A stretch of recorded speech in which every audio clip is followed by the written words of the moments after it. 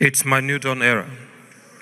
Please listen to this epistle from the Apostle over this commission, Bishop David Oyedepo, titled Program Details of Operation 615.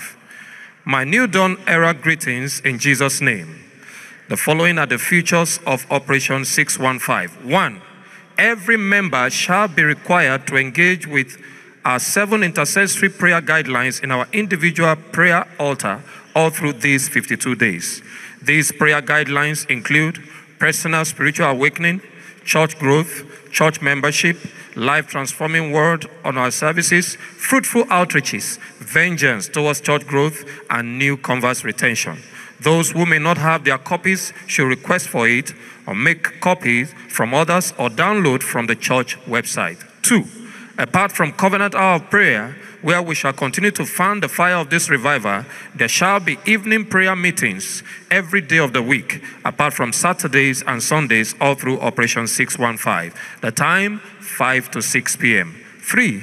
Both morning and evening gospel reads shall be on individual and partnership basis, where those involved can take off from their respective places, while prayer goes on same time at the church facilities. Time, 8 to 10 a.m. and 5 to 7 p.m. Furthermore, the Gospel Raid is a covenant platform for all that are on the line for miracle jobs to take delivery of their desires. Jesus once questioned, "Why stand ye here all the day idle? Go ye also into the vineyard and work, and whatsoever is right, that shall ye receive." Prophetically, everyone believing God for a miracle job that allows Jesus to fully engage him in this operation, no employer will ever reject him. Intensive engagement on the altar of prayer and in reaching out to the unsaved will change the story of everyone supernaturally. 4. We shall be engaging with Operation 615 on 2 platforms. First, as individuals like the Samaritan woman, and secondly, in partnership with 2 or 3 others, or by our choice, just as Jesus sent them 2 by 2. 5. Compelling all our new converts and contacts to be in church shall be a vital key to the full delivery of individuals' portion in Operation 615. 6. Cell members shall be required to embark on WSF neighborhood outreach 20 minutes before the 5 p.m. Saturday fellowship, calling passerby to attend the meeting, where God shall turn their desires to testimonies. 7.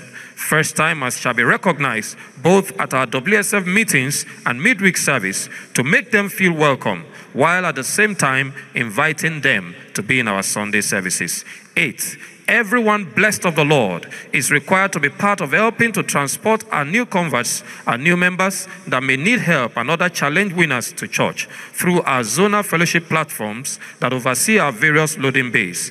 Every investment of energy, time, and financial resources towards the full delivery of Operation 615 shall provoke the release of supernatural blessings. Remember, except the Lord builds the house, they labor in vain that build it. We must therefore continue to trust God for the full delivery of Operation 615 as declared. Jesus is Lord. Give the Lord a big hand of praise.